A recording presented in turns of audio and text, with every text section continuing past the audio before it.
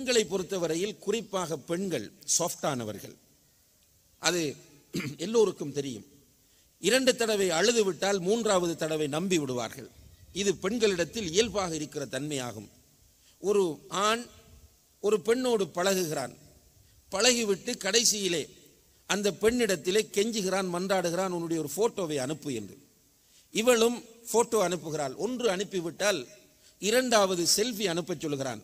நீ சாப்பிடும் போது அனுப்பு, உறங்கும் போது அனுப்பு, நீ புதிய ட்ரெஸ் அணிந்திருக்கும் போது அனுப்பு என்று சொல்ல இந்த பெண்ணும் போட்டோஸ்களை அவனுக்கு அனுப்புகிறாள். பிறகு இவள் ரியலைஸ் பண்ணுகிறாள், நான் தப்பு செய்கிறேன் என்று.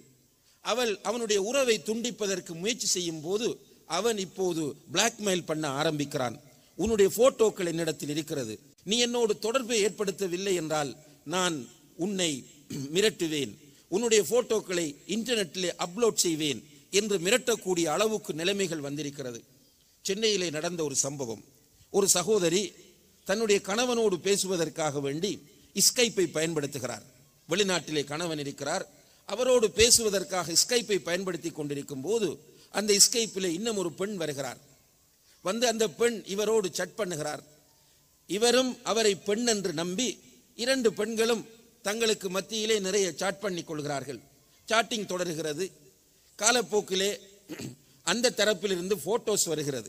யாரோ ஒரு பெண்ணுடைய போட்டோ தன்னுடைய போட்டோ என்பது போல போட்டோஸ் அனுப்பிவிட்டு இந்த பெண்ணிடத்தில் உங்களுடைய போட்டோக்களை அனுப்புங்கள் என்று சொன்னபோது இந்த பெண்ணும் பெண்ணோடு தானே பேசுகிறோம், பெண்ணுக்குத்தானே அனுப்புகிறோம் என்று தன்னுடைய போட்டோக்களை எல்லாம் அனுப்பிவிட்டார்.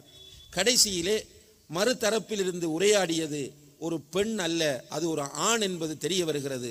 அவன் மிரட்டி என்ன சொன்னான் என்றால், நான் உன்னுடைய வீட்டுக்கு இந்த தினத்தில் வருவேன், அப்போது நீ உன்னுடைய டோரை திறந்து வைக்க வேண்டும், இல்லை என்றால் உன்னுடைய போட்டோக்கள் அனைத்தையும் நான் இன்டர்நெட்டிலே ஏற்றுவேன் என்று சொன்னபோது இந்த பெண் என்ன செய்வது என்று தெரியாமல் தடுமாறிவிட்டு அல்லாஹ் அந்த பெண்ணுக்கு கொடுத்த அந்த சந்தர்ப்ப அறிவை பயன்படுத்தி கொண்டார். உடனே தன்னுடைய கணவனுக்கு செய்தியை சொல்லிவிட்டார். சில பெண்கள் சொல்ல பயப்படுவாங்க, இதை எப்படி நான் கணவனுக்கு சொல்றேன் என்று பயப்படுவாங்க. ஆனால் இந்த பெண் கணவனுக்கு விஷயத்தை சொன்னபோது அந்த கணவனும் நிதானமான கணவன்.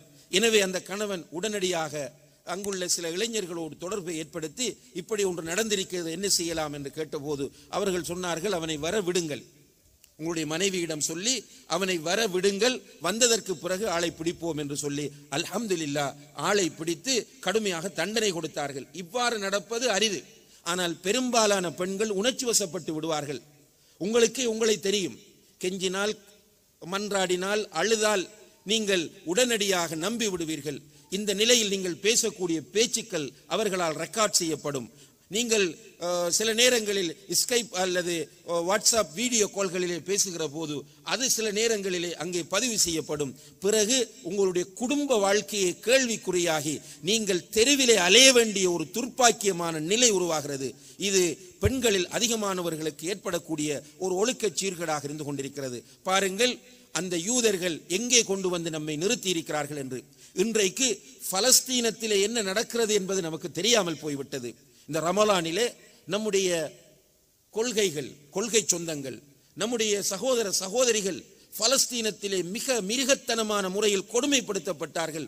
அதை பற்றி பேசுவதற்கோ அதை பற்றி உரையாடுவதற்கோ நமக்கு நேரம் இல்லாத அளவுக்கு நாம் இந்த போன்களிலே பிஸி ஆகிவிட்டோம்.